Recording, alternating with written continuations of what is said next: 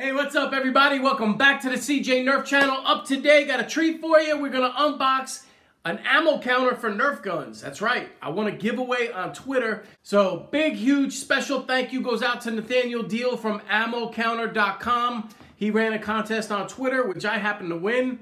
And today we're gonna unbox and review that cool Nerf ammo counter.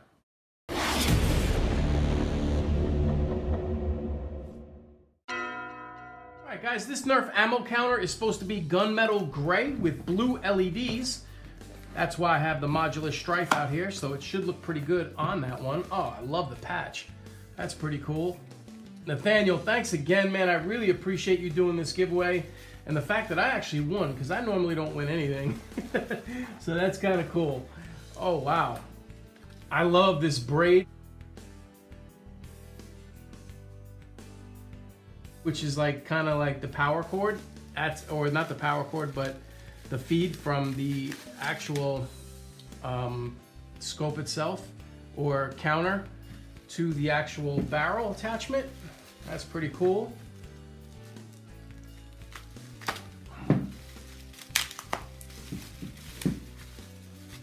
Oh, I like the extra gray on the front. That looks really cool.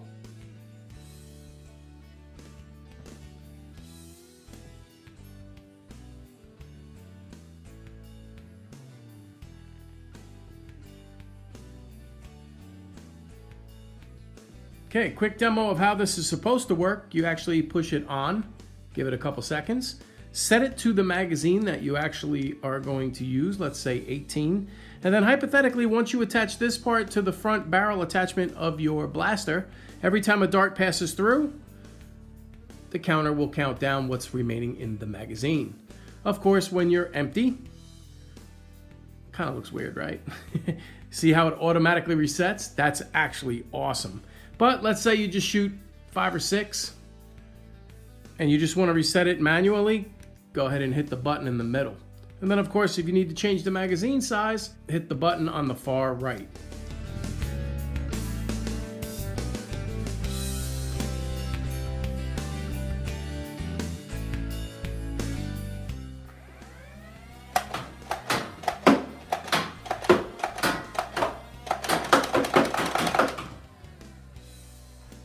Let's test it out on the regulator with a 3-round burst.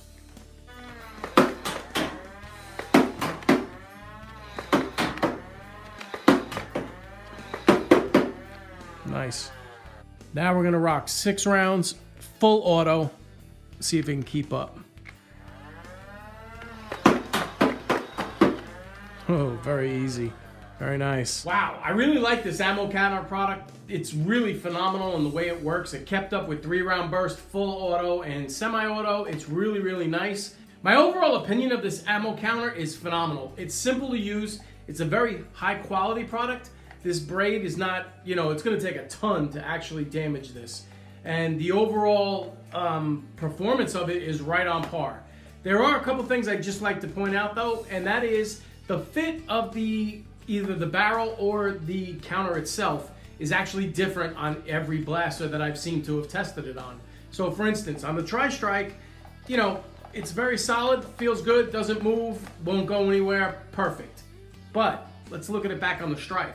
Okay, so looking at it on the Strife, it screws onto the barrel really nicely. Here's the problem. Because of the fact that it doesn't have a notch to clip into this underneath, on the Strife, it actually slides back and forth, which could actually fall off and break. It doesn't tighten down. I thought if I tightened these screws, it might fix that, but it didn't.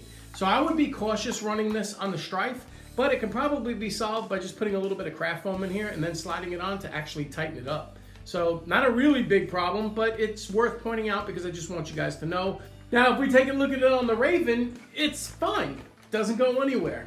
So, it's really, really solid product, I gotta tell you. It's just, you really gotta take a look at each blaster that you put it on because sometimes it's a little different. So I showed you how the Tri-Strike, it fit well. The Raven Fire, it fit well. The Strife, the top part slides a lot. Now let me show you the regulator because I found this interesting too. All right, on the regulator, it actually sits up here nicely. It's not going anywhere, for sure. But the funny thing is, in the front, it actually you can slide it onto the barrel attachment, but you actually can't lock it in.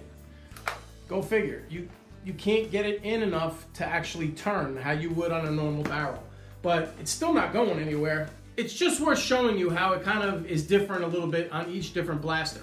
So not a deal breaker by any means. This is a really high quality part and I love it. Nathaniel and AmmoCounter.com. Thanks a lot, guys. Appreciate it. Love the product. I'm out, fellas. See you on the next vid.